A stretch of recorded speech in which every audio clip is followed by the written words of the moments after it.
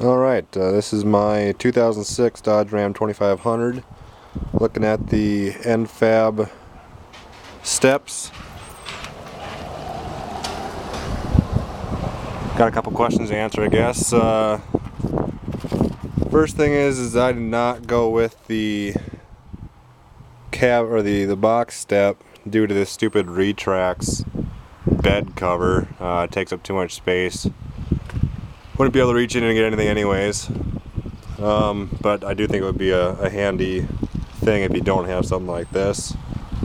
As far as getting in and out, I personally find that getting in is nice and easy, but I do find myself having to think at least a little bit about it to get out when it's not that bad. In the instructions, N-fab will talk about moving this bar front or back. They say you can get a ½ inch, I think it was, maybe 3/4, for tire clearance issues. Normally I think it's supposed to be mounted up even here. I went back for obviously my larger tires, and you can see that there's going to be plenty of space to work with. They are the full length bars, but like you can see, they don't actually go too far back. As for finding door dings, they do stick out a little bit, but I don't really think it's too much past. I guess it is a little farther out. The steps would probably do something. Your bar itself won't help you. You had mounting questions. This is all it really does. It's just you have 2 bolts and there's 3 bars that go up. You just bolt right through. It has like a carriage bolt style bolt, and the other one it pinches into the metal. You drill a hole that's a little bit smaller. It pulls through, and it works really well. One thing I had was it has these pads to help protect the body, keep it from rubbing through. They are a pain. You can see I zip tied this one.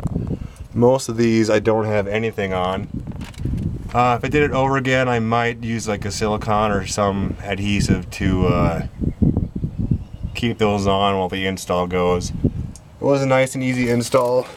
You can see where the bolts go through. Not a bad deal. And I know what you're thinking, that it might not be the strongest. Well, we'll see how this works.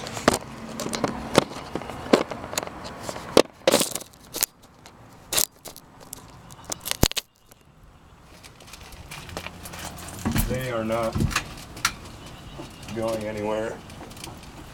I'm not a big guy, but my uncle is, and he had no problem to jump up and down. They do stick a good distance under.